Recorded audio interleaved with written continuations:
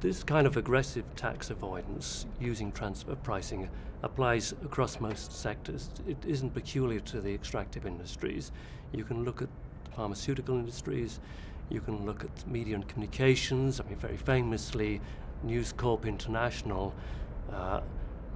has set up offshore structures so complex that no one is able to work out what actually happens to them, and they end up paying no tax or little tax in the jurisdictions where they operate, even though they are a very profitable organization.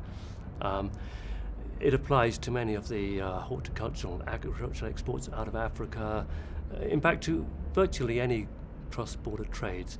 This is the most corrupting part of the whole thing.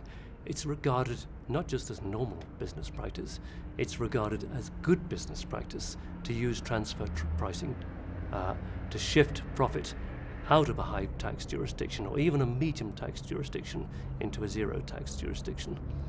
And from my point of view, this puts a challenge straight to the companies.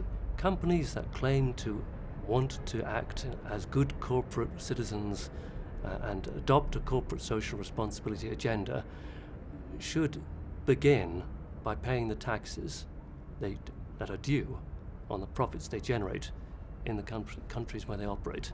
In practice, you'll find very few companies that disclose what profits they earn in the jurisdictions where they operate, and what taxes are due on those profits, and what taxes are paid on those profits.